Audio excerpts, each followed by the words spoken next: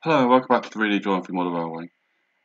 In today's episode we're going to continue working on with the rail handling vehicle here.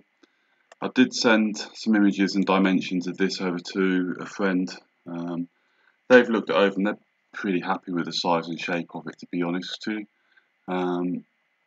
Obviously without having the full dimensions it is impossible, but they did confirm one thing, which was the canvas that we're using. The crane is actually of a different version. It's off of the Cow and Shieldon version. We're doing I'm doing the Plasser version. The canvas was never going to be fully useful in that regards. So, as I say, we're going to continue working on with this. I've got a few little plans to try and improve this in today's episode. So, when you're ready, let's get started. Okay, so looking on this photo, first thing we're going to be working at is this hole underneath the unit.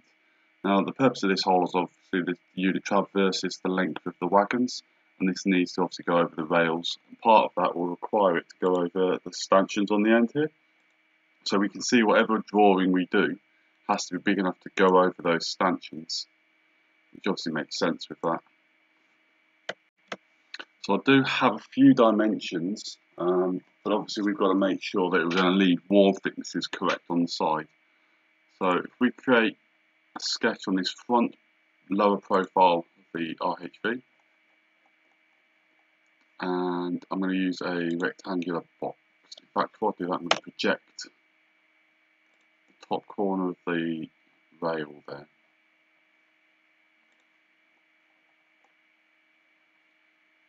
Okay, and then we're going to create a box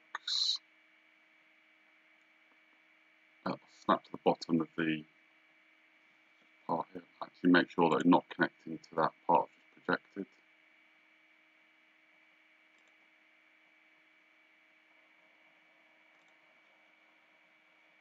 Okay, and what we need to do is midpoint the box we've just done to that bottom line there, so that's snapped on the midpoint. And I'm going to draw a line and find the midpoint. Draw a line up, just turn that line into a construction line. So the dimensions from the midpoint to the side should be 975 millimeters by 1.8. It's going to give us a 659 dimension. So we can do the same on this side. Why is that constraining that? Clearly it's constrained it already. Doing both sides, that's fine. Okay. And then the height is 1,000, and it's not particularly clear, but I think it's 1,060 millimeters from the top to the top of that rail. So from that point to the top, 960 millimeters divided by 1.8. That's a lot lower than I would imagine that to be.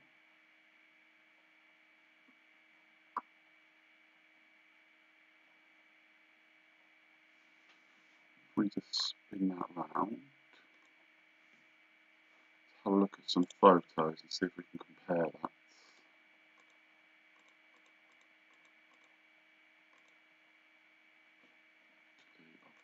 This way. It's about halfway up this diagonal piece. It's actually not too far out looking at that, realistically. That's about halfway up.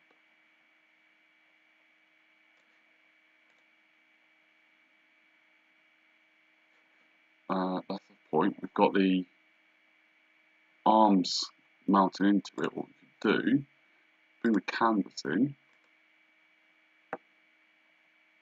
That's just below. Well, you know what? I would say that's probably not far off actually. So we'll go with that. So we've got this rectangular shape. What we can do is select that profile, right click, and then I'm going to extrude that all the way out to the back initially.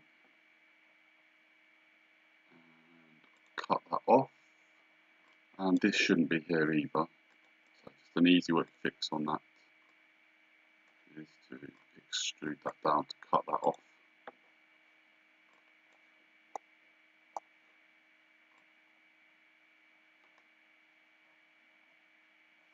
Good, that's that done.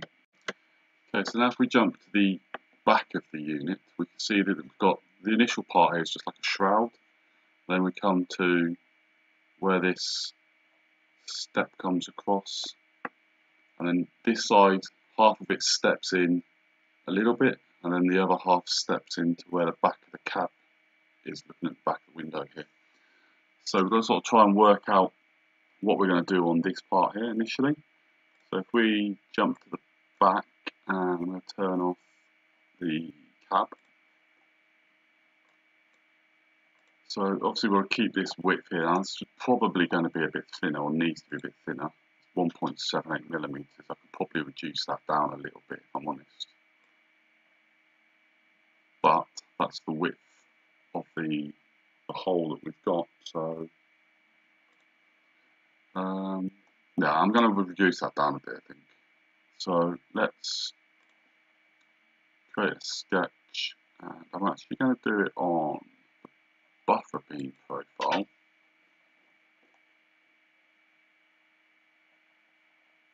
And I'm going to project on all of this geometry here.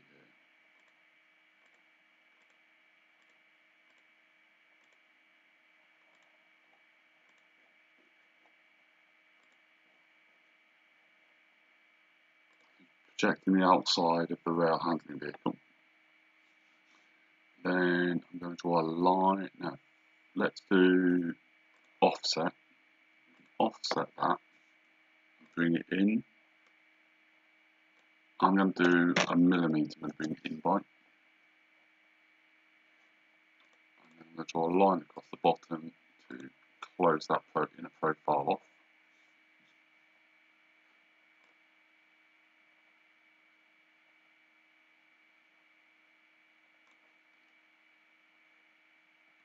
Okay, and if we do extrude,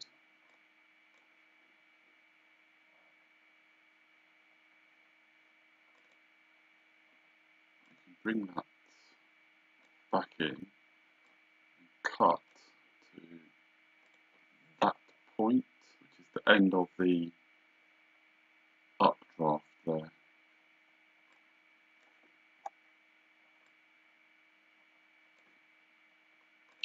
Okay, that's removed then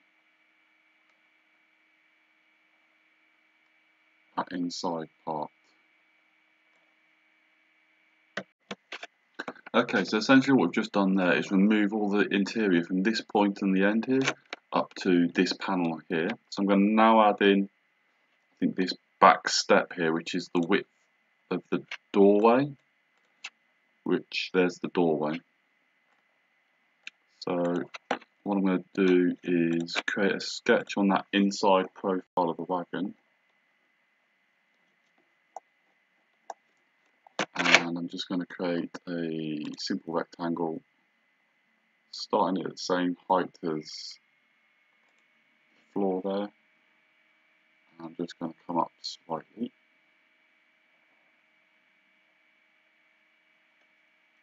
Put a height of just 1 millimeter.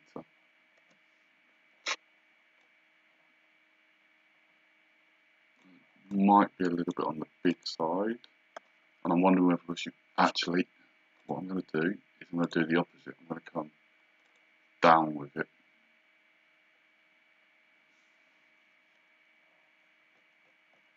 Do I want to start like, just what I'm thinking about is if we've got to cut a hole in here for the doorway, we obviously want the floor to be level with the door. I'm wondering whether I just want to overlap it slightly, just so the door's slightly higher. So if we go to the midpoint on this panel, ever so slightly higher, do a height of 1 millimeter, and then we can strain that corner to that edge. Select that profile, and we're going to extrude it. What's it left there? Not what we want. We want those two. And we're going to extrude it. We have 4.5 millimeters. Now we've got like a step in there. And then the next thing we'll do is do the half side cut out on here. So again, creating a sketch on that inside profile. I'm not sure why that keeps going back to the origin. I'll have to play with my settings and see if I can stop that. I'm going to find the midpoint there. I'm going to draw that down.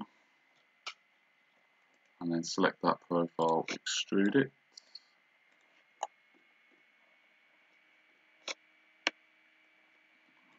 Unselected, for some reason. Try again. Select that. And I'm going to bring that to 21 millimeters. I'm going to go a bit further. I'm going to go 25 millimeters because I think that's the point of the cab there.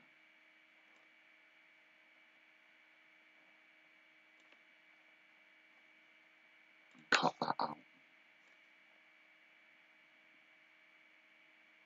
Okay, so that's where we've got to with that now, guys. We've been able to follow that along okay.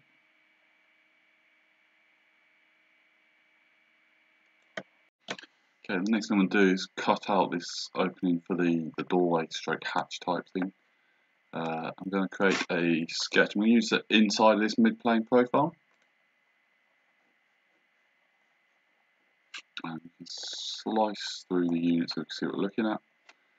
Creating just a rectangle. In fact, let's first of all project on those two panels and create a rectangle that's going to come across. It's a little bit bigger than this step, so I'm going to go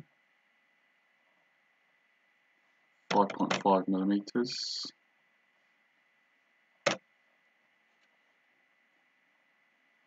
And then we put a vertical constraint there and there just so that locks that into position.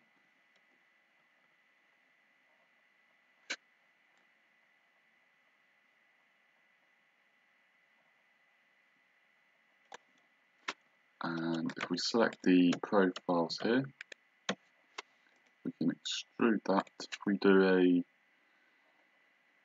symmetrical extrude,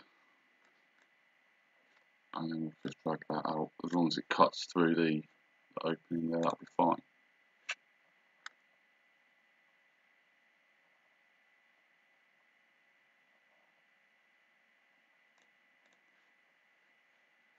This pole here, I'm just using that as a reference for that pole. So yeah, it poles either side for the handrails, and that's clearly what that is there. Okay, and where the steps are, there's a bit of a recess here, so we can draw that in. That might mean that we have to put something on the inside just to thicken this out slightly. So I'm going to do that first of all. Let's draw a sketch on the inside profile, and we can slice through, draw a rectangle. I'm going to go from the base here to the top there, and I'm going to extrude that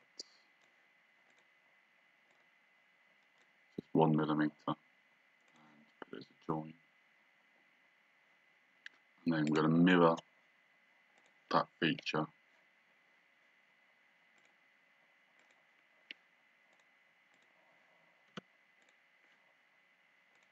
across the midpoint, which we should have.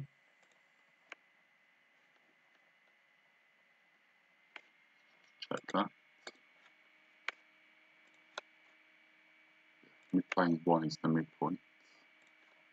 Yeah, good. So we've got that both sides there. Okay, so now if we look at this picture, you can see how this side's a 90-degree face, and this one's angled from where the cutout starts to where the sort of handrail is. So I'm going to go on to Fusion, and on the going to create a sketch on this top surface of the step there. And again, we're going to do slice, and I'm going to put a line, just a diagonal line, going through those 2 points there. So that's the edge of the floor and the opening, and then we can extrude that. You can see why we've done that 1mm block on the back. Extrude that down, rotate that round, select that face again. And if we just have a quick look, it does go all the way to the base, so we can extrude that to cut to the bottom there and extrude that out. Actually, I'm going to do that a little bit further because, as you can see, that's just left the edge there, and then we need to put a panel on the end there. So I'm just going to go back into that extrusion, cut that last little bit off, and then we're going to mirror that feature, and then the mirror plane is that plane 1 construction plane, which is the midpoint. So we then have that cut out on both sides. In fact, what I might do, just thinking about the thickness of this, if we just edit that sketch, edit the sketch there, slice through, I'm just going to leave a small little piece on the end there. It's going to be 0.3mm thick. We'll leave this on here. If, when we edit this feature, we just take that larger profile. It will mean we've got a little step there, but we've got this extra face there about changing the dimensions of that, which again, that I would think will look just as bad anyhow. So we'll have that in there, make sure that's on both sides. Yep. So now I've got that little recess for the steps, but there's no steps on this side, but I imagine there would be. Let's have a quick look, see if the other side might have them.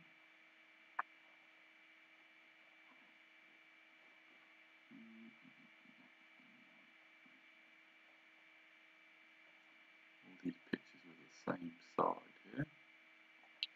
This is side with that. Yeah, no steps there. So I don't know, I guess one, there must be something that you could put there. Never mind. But we've got that recess drawn on anyhow, so that's now added in. Okay, so I think I'm going to finish at this point here with the episode. We've done a few bits and pieces, we've created a bit more onto this, and obviously we'll come back on the next one and do a little bit more work around this area. So thanks for watching.